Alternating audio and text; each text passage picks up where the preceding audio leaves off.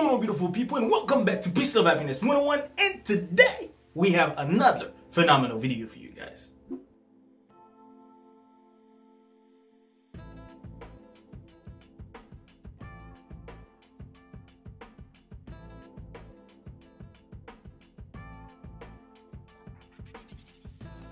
Knowing that we are still in the month of September and we have approximately 3 more months to go until the end of the year, I know that 2020 hasn't been good for a lot of us, but the good thing we could say is that we are still alive. Which means at this point we have no other choice but to be grateful for our lives and to be grateful for the people around us. Because as long as we're still breathing, there's still gonna be hope, and with hope we could definitely build a better future.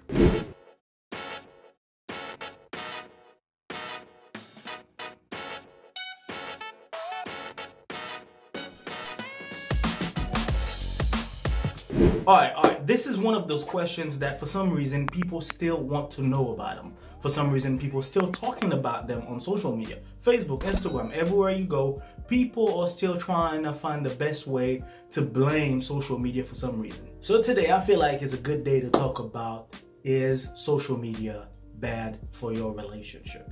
Is social media bad for your relationship? We're gonna talk about facts. Factual actions, factual reactions, things that have happened within the social media platforms that could help us determine if social media is actually the real problem. The first thing that we have to talk about is the people behind the social media platform.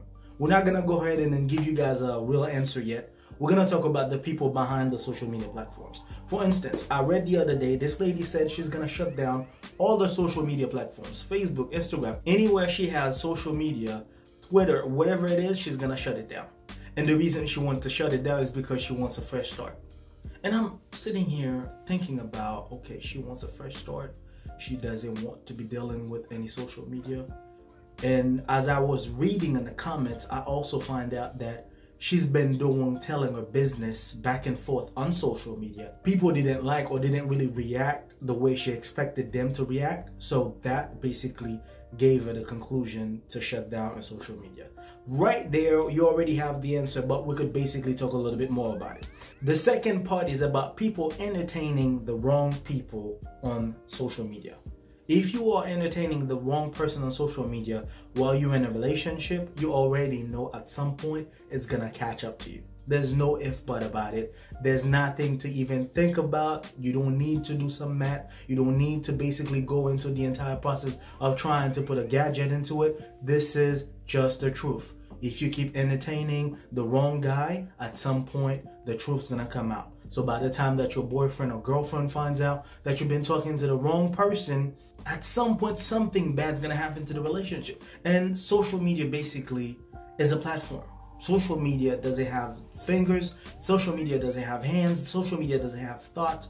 People go on those platforms and put their business and expect the best thing to happen to them. If you don't want your relationship to get affected by social media, my option for you is to not put any of your business on social media.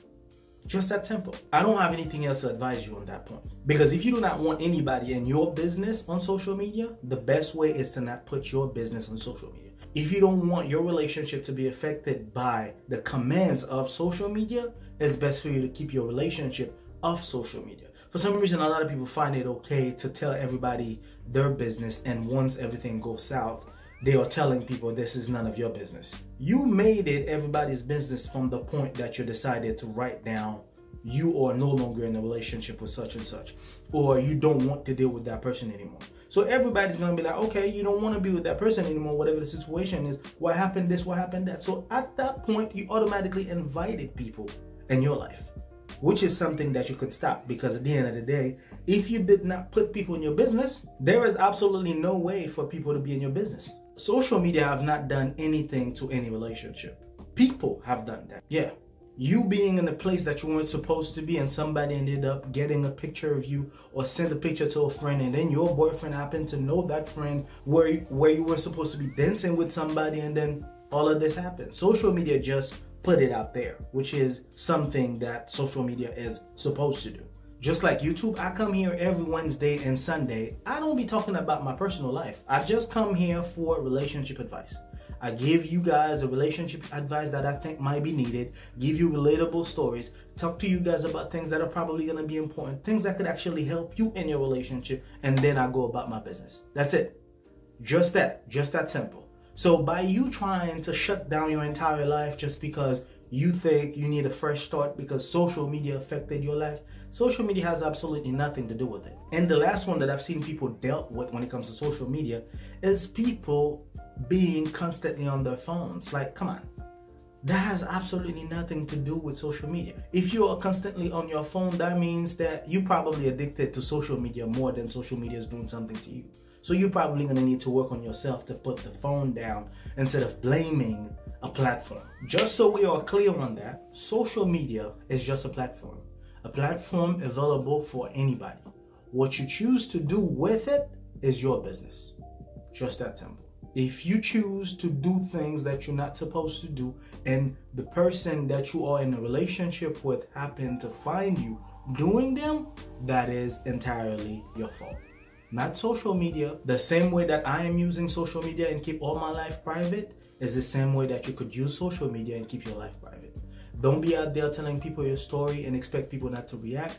Don't be out there doing dirt and expect people not to see it. Because if there's one place that people could actually see your dirt, is social media. As you can see, things that have happened in the past 10-15 years from the time social media started, people are able to retrieve those informations, which means if you ever have a valid explanation of something that you did wrong in the past, my advice to you is keep it away from social media. Please, keep it away from social media. Do not put it on social media. If you want that thing to be a secret, do not put it on social media. Don't talk about it. Don't put it on social media. Don't share it with anybody. Don't tell your friends to put it on social media. Whatever the situation is, do not put it on social media. Because the platforms are designed for one thing and one thing only. Publicity.